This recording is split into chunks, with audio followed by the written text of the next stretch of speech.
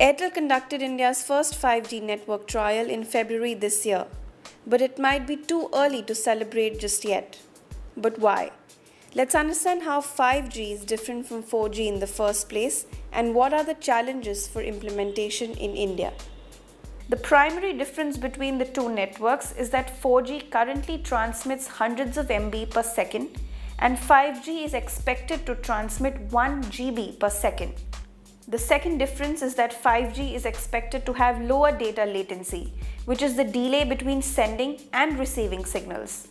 This data latency will drop to almost 1 millisecond with 5G, which is now around 45 milliseconds with 4G.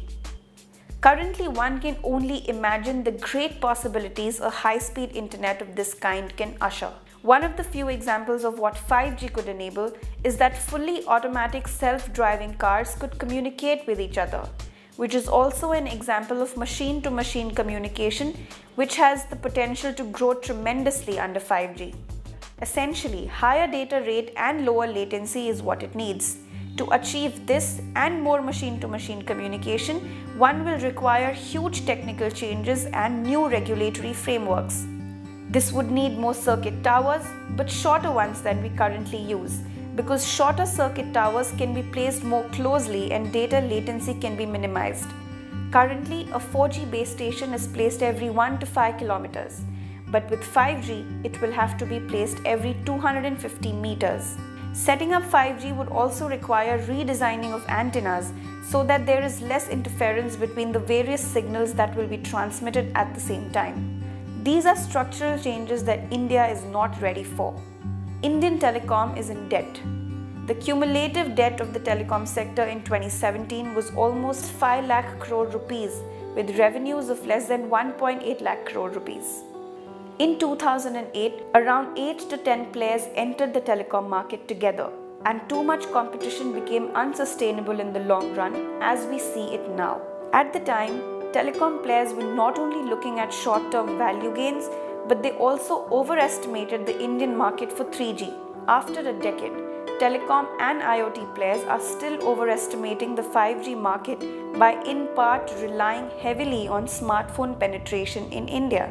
Anand Krishnan, who is the CTO of Tata Consulting Services, said that without much constraints, India has the maximum potential to grow with the 5G network because of a huge smartphone using population, which is true indeed because 39% of all mobile users in India will be expected to own a smartphone by next year.